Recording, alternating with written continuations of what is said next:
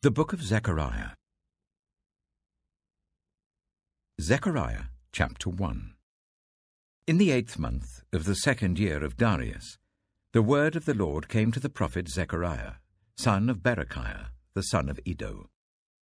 The Lord was very angry with your ancestors. Therefore tell the people, this is what the Lord Almighty says. Return to me, declares the Lord Almighty, and I will return to you, says the Lord Almighty. Do not be like your ancestors, to whom the earlier prophets proclaimed, this is what the Lord Almighty says. Turn from your evil ways and your evil practices. But they would not listen or pay attention to me, declares the Lord. Where are your ancestors now? And the prophets, do they live forever? But did not my words and my decrees, which I commanded my servants, the prophets, overtake your ancestors? Then they repented and said, the Lord Almighty has done to us what our ways and practices deserve, just as he determined to do. On the 24th day of the 11th month, the month of Shebat, in the 2nd year of Darius, the word of the Lord came to the prophet Zechariah, son of Berechiah, the son of Iddo. During the night I had a vision, and there before me was a man mounted on a red horse. He was standing among the myrtle trees in a ravine. Behind him were red, brown, and white horses. I asked, What are these, my lord? The angel who was talking with me answered, I will show you what they are. Then the man standing among the myrtle trees explained, They are the ones the Lord has sent to go throughout the earth. And they reported to the angel of the Lord who was standing among the myrtle trees, We have gone throughout the earth and found the whole earth at rest and in peace. Then the angel of the Lord said, Lord Almighty, how long will you withhold mercy from Jerusalem and from the towns of Judah, which you have been angry with these 70 years? So the Lord spoke kind and comforting words to the angel who talked with me. Then the angel who was speaking to me said, Proclaim this word. This is what the Lord Almighty says. I am very jealous for Jerusalem and Zion, and I am very angry with the nations that feel secure. I was only a little angry, but they went too far with the punishment. Therefore this is what the Lord says. I will return to Jerusalem with mercy, and there my house will be rebuilt, and the measuring line will be stretched out over Jerusalem, declares the Lord Almighty. Proclaim further, this is what the Lord Almighty says. My towns will again overflow with prosperity, and the Lord will again comfort Zion and choose Jerusalem. Then I looked up, and there before me were 4 horns. I asked the angel who was speaking to me, What are these? He answered me, These are the horns that scattered Judah, Israel, and Jerusalem. Then the Lord showed me 4 craftsmen. I asked, What are these coming to do? He answered, These are the horns that scattered Judah, so that no one could raise their head. But the craftsmen have come to terrify them, and throw down these horns of the nations, who lifted up their horns against the land of Judah to scatter its people. Zechariah chapter 2. Then I looked up, and there before me was a man with a measuring line in his hand. I asked, Where are you going? He answered me, To measure Jerusalem, to find out how wide and how long it is.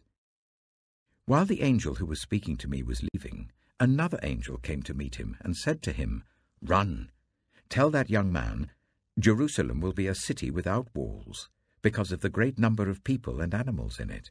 And I myself will be a wall of fire around it, declares the Lord, and I will be its glory within. Come, come, flee from the land of the north, declares the Lord, for I have scattered you to the 4 winds of heaven, declares the Lord.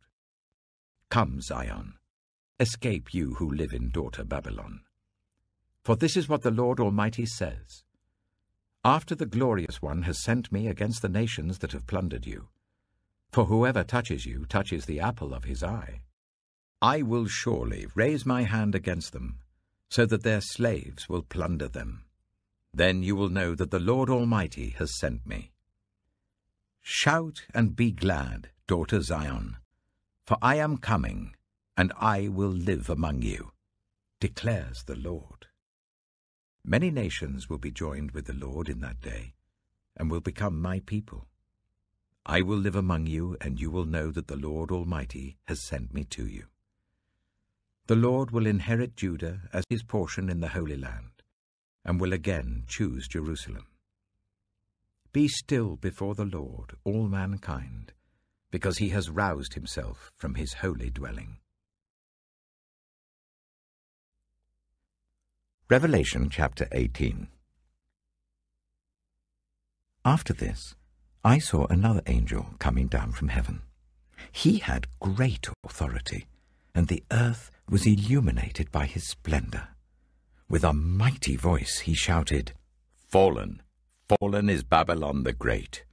She has become a dwelling for demons and a haunt for every impure spirit, a haunt for every unclean bird, a haunt for every unclean and detestable animal, for all the nations have drunk the maddening wine of her adulteries. The kings of the earth committed adultery with her, and the merchants of the earth grew rich from her excessive luxuries." Then I heard another voice from heaven say, "Come out of her, my people, so that you will not share in her sins, so that you will not receive any of her plagues, for her sins are piled up to heaven, and God has remembered her crimes. Give back to her as she has given. Pay her back double for what she has done. Pour her a double portion from her own cup. Give her as much torment and grief as the glory and luxury she gave herself. In her heart she boasts, 'I sit enthroned as queen. I am not a widow. I will never mourn.' Therefore, in one day her plagues will overtake her: death, mourning, and famine. She will be consumed by fire, for mighty is the Lord God who judges her. When the kings of the earth who committed adultery with her and shared her luxury see the smoke of her burning, they will weep and mourn over her. Terrified at her torment, they will stand far off and cry, 'Woe, woe to you, great city, you mighty city of Babylon! In 1 hour your doom has come.' The merchants of the earth will weep and mourn over her because no one buys their cargoes any more. Cargoes of gold, silver, precious stones and pearls, fine linen, purple, silk and scarlet cloth, every sort of citron wood, and articles of every kind made of ivory, costly wood, bronze, iron, and marble, cargoes of cinnamon and spice, of incense, myrrh and frankincense, of wine and olive oil, of fine flour and wheat, cattle and sheep, horses and carriages, and human beings sold as slaves. They will say, 'The fruit you longed for is gone from you. All your luxury and splendor have vanished, never to be recovered.' The merchants who sold these things and gained their wealth from her will stand far off, terrified at her torment. They will weep and mourn and cry out, 'Woe, woe to you, great city, dressed in fine linen, purple and scarlet, and glittering with gold, precious stones and pearls. In 1 hour such great wealth has been brought to ruin.' Every sea captain and all who travel by ship, the sailors and all who earn their living from the sea, will stand far off. When they see the smoke of her burning, they will exclaim, 'Was there ever a city like this great city?' They will throw dust on their heads, and with weeping and mourning cry out, 'Woe, woe to you, great city, where all who had ships on the sea became rich through her wealth. In 1 hour she has been brought to ruin. Rejoice over her, you heavens, rejoice, you people of God, rejoice, apostles and prophets, for God has judged her with the judgment she imposed on you." Then a mighty angel picked up a boulder, the size of a large millstone, and threw it into the sea, and said, "With such violence the great city of Babylon will be thrown down, never to be found again. The music of harpists and musicians, pipers and trumpeters will never be heard in you again, nor worker of any trade will ever be found in you again. The sound of a millstone will never be heard in you again. The light of a lamp will never shine in you again. The voice of bridegroom and bride will never be heard in you again. Your merchants were the world's important people. By your magic spell, all the nations were led astray. In her was found the blood of prophets and of God's holy people, of all who have been slaughtered on the earth." Psalm 150. Praise the Lord. Praise God in his sanctuary. Praise him in his mighty heavens. Praise him for his acts of power. Praise him for his surpassing greatness. Praise him with the sounding of the trumpet. Praise him with the harp and lyre. Praise him with tambourine and dancing. Praise him with the strings and pipe. Praise him with the clash of cymbals. Praise him with resounding cymbals. Let everything that has breath praise the Lord. Praise the Lord. Proverbs chapter 5. My son, pay attention to my wisdom. Turn your ear to my words of insight, that you may maintain discretion, and your lips may preserve knowledge. For the lips of the adulterous woman drip honey, and her speech is smoother than oil. But in the end she is bitter as gall, sharp as a double-edged sword.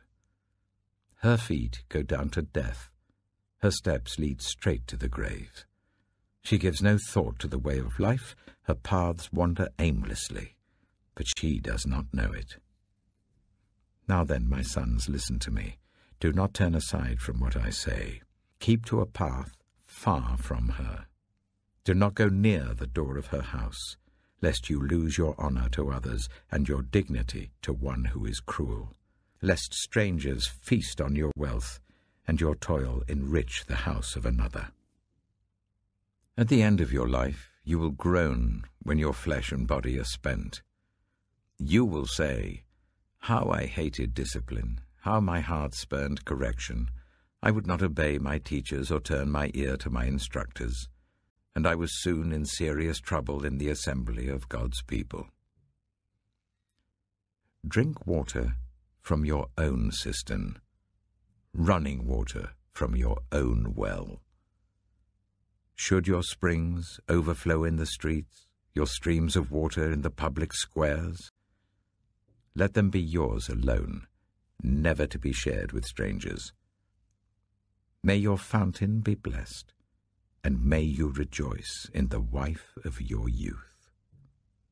A loving doe, a graceful deer, may her breasts satisfy you always. May you ever be intoxicated with her love. Why, my son, be intoxicated with another man's wife? Why embrace the bosom of a wayward woman? For your ways are in full view of the Lord, and he examines all your paths. The evil deeds of the wicked ensnare them. The cords of their sins hold them fast. For lack of discipline they will die, led astray by their own great folly.